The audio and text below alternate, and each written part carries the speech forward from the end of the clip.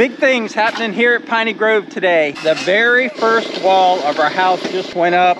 That's the west wall. So there's a bedroom, a bathroom, and the master bedroom down there on the end. Walls going up, going over top of the J-bolts. Just can't even believe it. 7 years it took to get to this point. They say you never forget your first wall. Ain't she a beaut, Clark?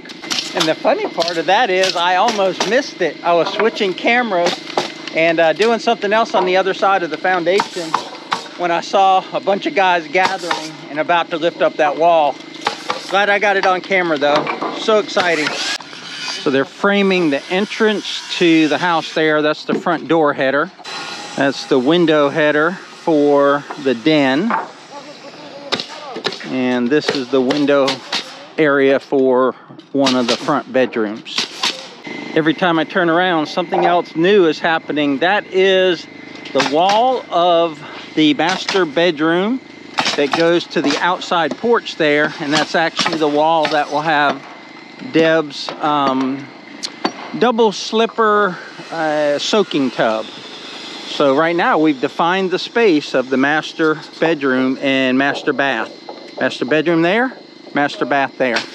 So this window right here won't go all the way down to the ground. Like just be up high so you can't see into the bedroom, but let light into the bedroom.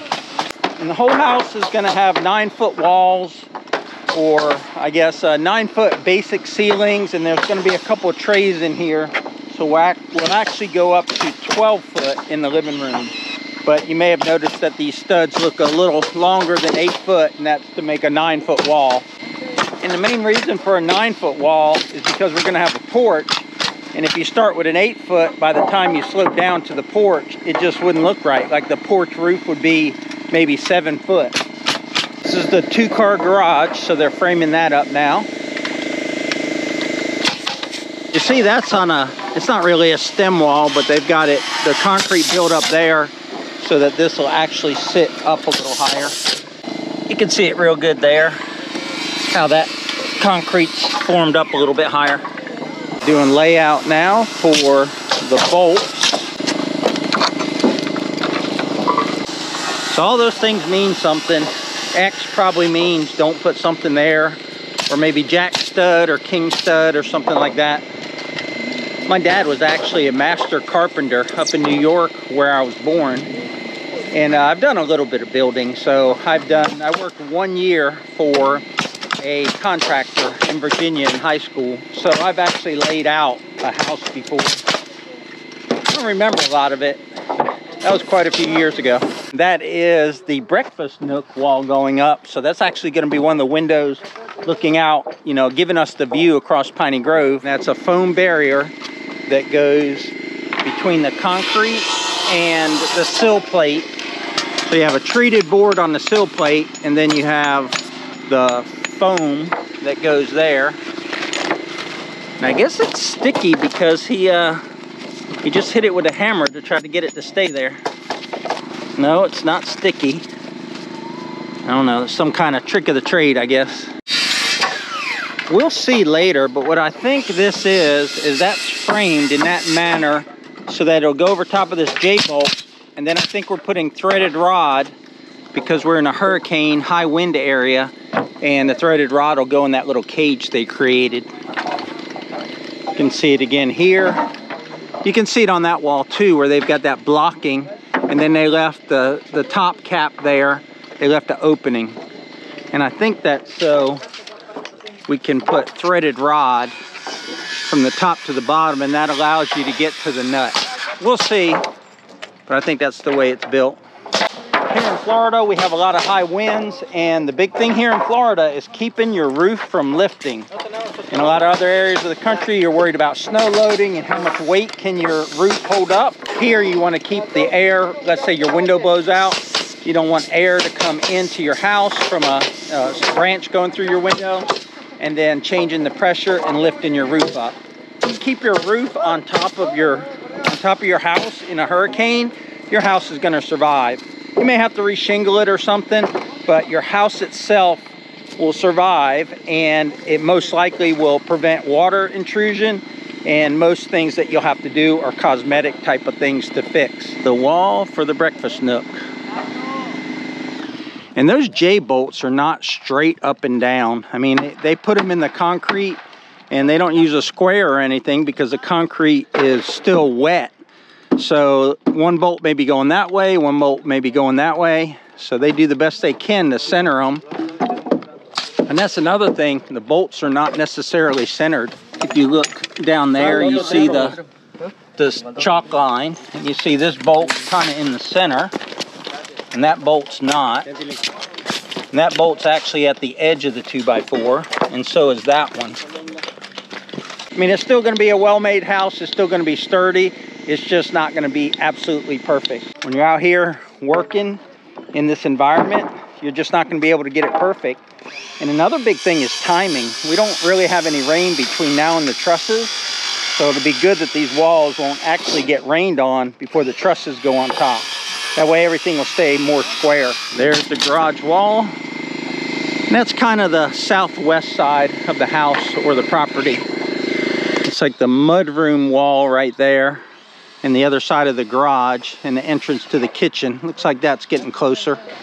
I'm gonna give credit to this crew. We got one foreman running around there. He's got the black hoodie on, and the rest of them are just going at it, but they're doing a good job. I'm kind of looking at the way they're lining things up. They were out here last night pre-cutting the headers and crowning all the boards to make sure that our walls are as straight as they can be with lumber, because lumber's not perfect. But he's just walking around making sure that things are going according to the plan. And by the plan, I mean the architectural drawing. And these guys are just going to town and doing it correctly. It's a well-oiled machine. And it's unbelievable how quick this house is going up. And that this, the exterior walls are gonna get framed. They got here at about 6:50, 6:45, start work at 7. And I think by noon, we're gonna have most of the walls up. That ain't going anywhere. Because the J-bolts aren't measured, sometimes you can't get the stud where you want to get it. So you just have to be creative. Sometimes you'll cut out a little bit of the bottom of the stud, or maybe the stud won't be on a 16-inch center, and you'll have to put another stud next to it to hang the drywall. Just part of framing. I'm gonna walk across the pasture a little bit here so we can kind of watch this house kind of rise from the little knoll or the little hill that it's on. So that's what it's gonna look like up there on the hill. Now we created that 4-foot hill, might even be 5 foot tall. We created that by taking dirt from our pond over there, and they trucked it over here, and they used the bulldozer to spread it out and pack it real good. And when the builder checked it out, when he came here to do a survey before they started laying the boards and everything to line out the foundation, he said it was one of the most prepared building sites that he's had. He said normally they just show up and there's a field there with a bunch of uneven ground. That's a big wall right there. I think they're gonna put it all up in one piece. And they actually cut out the threshold to the door, and a lot of framers don't. They stand the wall up with that all the way together and then cut it out later with a Sawzall. You can see how much bow is in the top of that wall right there. That'll all get straightened and squared up when it goes up. It's funny how flexible a wall can be, and you think about, you know, that's supporting your house, that's supporting your roof, your trusses, but it all comes together once it's all the corners and all the walls are tied in, and there's a top plate and all the hurricane strapping and all the other things. It just becomes this one big monolithic square structure that isn't going to move. I don't want to miss this one. Here we go. Uno, dos, tres. There it goes. There it goes. The front wall of Piney Grove's house. Now they got to lift it and put it on top of those J-bolts. Oh yeah. Now we're getting somewhere. We probably found this property right around this time 7 years ago, or maybe a month or two later, and then closed on it like 2 months later. and we've just been working. We've been working every weekend. We haven't taken a single vacation. We haven't taken any time off. We work Monday through Friday at our full-time jobs, and then come out here Saturday and Sunday and just work on the land to prepare for that. To prepare for that house getting built and that front wall going up. And that just, it not only shapes the space and shapes the slab, but it shapes our future. And it's, I don't know, I got all these mixed emotions going through, and I just wish Deb, she can see me from the house over there. I just wish she was here. Let me go get her. So Hurricane Helena and Hurricane Milton just went through Florida and North Carolina, and everyone knows about the devastation that they caused. And Deb actually works with an Air Force agency or headquarters that brings aid to those areas. So she's pretty busy this morning, but let's see if we can get her out here so she can watch a little bit of her dream house framing. All right, guys, I got her. She was busy, and she's been actually watching from afar as she's been on her computer doing work. But this is her first up close look at her new house. All right, Deb, that is the front wall of your new house. What do you think? I cannot believe how fast, good job, how fast it is. I can't believe, because like Brad said, I've been watching from afar, and I looked and there was one wall, and then I looked and there was two walls, and now I come out here now, I can't believe that they've got this much done. Why don't you take a walk up to your bedroom there? I think it'll feel bigger to you when you walk up there. She's worried about being around the workers and getting in their way. Yeah, but I don't like being in the way. They're used to it. I've been in the way all morning. And while we were talking, another wall went up. That wall just went up, your mudroom wall. That's crazy. They're so fast. All right, there's your bedroom. So there's your transom window above the bed. Oh, that's what, yep. And they're framing right now where your tub and shower is going to be. When I say her tub, that's her special tub right there. Special tub. So Deb just said exactly what I said earlier in the video, that they are a well-oiled machine, and she's just shocked because what time is it right now? It is 8:24. It's 8:24, so an hour and 24 minutes ago, the guys started nailing the first boards, and the space is really starting to take form. What do you think? I think it's awesome. I can't believe how fast it's going. I know that it takes days to do it, but I don't know how it takes days at the speed they're going. She, when I went in to get her, she said, I said, man, you got to get out here. Things are going quick. And she's like, I thought there was 3 days of framing. I said, well, at least 4 of your walls are up already. I was watching from the house. I would come out and take pictures, but this is insane how fast. I'm getting out of their way. Just wow. It's 2,100 square feet, and you were concerned about the porch being too small. But do you feel that way now as things are starting to get framed? Like, no. This is our porch. We have a good view of our pasture, and there'll be a couple chairs out here. And what do you think? I thought it looked small when it was framed with the footers. But as soon as they poured the concrete, I thought it looked bigger. I think this is actually a perfect size. I'm just still flabbergasted that I can see a bedroom, the door, my den, and breakfast nook. It's a daunting task to plan something like this that's going to be your forever home, because once you get to the stage of concrete, there's no going back. This is going fast. I got to go back to work, and I'm excited to come out here in another hour and see the progress. You might be ready to move in another hour. Morgan Wallen has a song out, and one of the verses or one of the lines is, "We want a house on the hill, not in them." And that's what Piney Grove is all about. This is what we want to do. This is how we want to spend the rest of our life, is out here on our 20 acres and just enjoying the peacefulness and all the things that come with country living. And country living is not easy. For those of you that do it, you know, right? Those of you that know. But a lot of people think that it's just this, easy, laid back life, but we're always very busy. Once this house is done, that's not the end of the Piney Grove story. Then we'll be living here full time. Been working a lot on the barn. We we'll be building that out, and in a few months, let's say 8 months or so, you should be hearing the sounds of Deb's animals as she's going out and feeding them, and just continuing that Piney Grove story of starting from nothing, building a homestead, and then enjoying, or should I say working on that homestead. Bedroom wall is going up.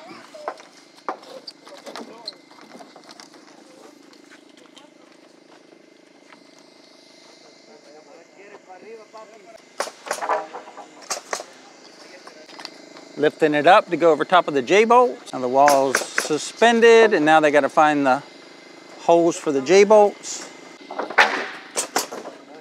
All right, it just fell down. The wall's in place. The back garage wall is starting to shape up, get ready to go up as well. So this is 2 hours after they arrived. I'm gonna just spin around. A little wall to do right there that connects that. Same wall to do there that connects that. East wall is not up yet. Mudroom wall is up. Still got 2 porch walls and 1 garage wall. But that's just incredible progress in 2 hours. Only like 4 or 5 walls are not up on our house yet. Now that doesn't include the interior walls, but all the exterior walls I just showed you, and only 4 or 5 are not up yet.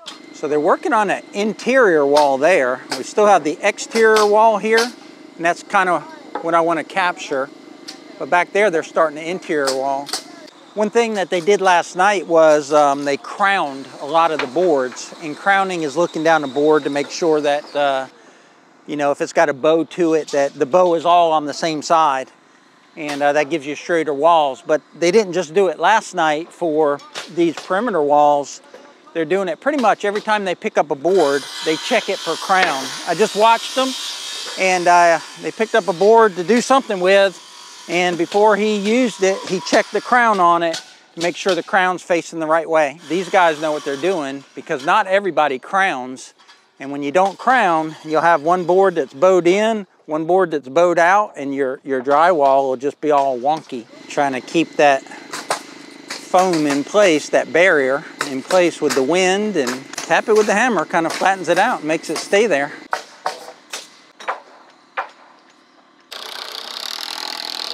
We've built a lot, and there's not a lot left to build except for fencing. We might do like a little gazebo or some sort of solar thing out there that runs a fountain for the pond. And we have to put a little house over the well back there so it doesn't freeze. Not that that's a big deal in Florida, but like once a year we get down around 20, and that one time a year you got to make sure that you protect your pipes. Like we're staging to lift up the back wall of the garage. I think they almost lifted that wall without putting the barrier on the bottom. Luckily we got great weather, so you don't have to worry about shorting out the breaker there where they're recharging all the batteries to their cordless tools. Back wall of the garage.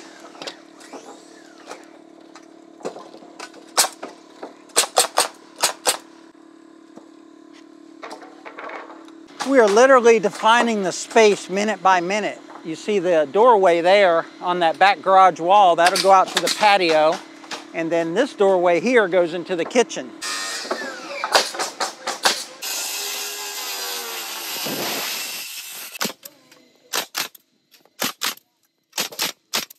Here goes the last major wall of our house, right here.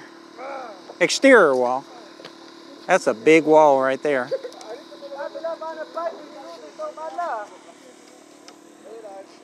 I hope they've had all the children they want to have, because that was a heavy wall. Now they got to lift it. All fun and games till you have to lift the wall.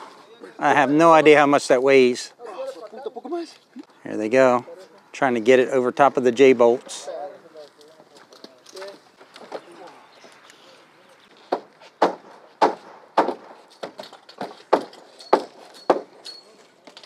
They got it. Okay, the first day of framing got away from us. We captured a lot of footage. The guys were on scene 12 hours. They left and got a lot more done than the last segment. So we're gonna walk you through that and show you all that in the next video. So be sure to stay tuned for that. Any final words, Deb? These folks are hardworking. All you people in construction, God bless you, because that's no joke. Deb's exactly right. Hardworking crew was here over 12 hours yesterday. Started at 7. By 7:26, the first wall was up, and by lunchtime, they pretty much had the whole exterior framed. You see a lot more going on in the background, and that's because it's the next day, and they got here on the weekend at 7 o'clock to start sheathing the outside. But like I said earlier, that's in a separate video. We appreciate you guys watching. We appreciate your support, and don't forget to subscribe so you can see the rest of this house build. Till the next video, we'll see you guys in a few days. Take care. Take care.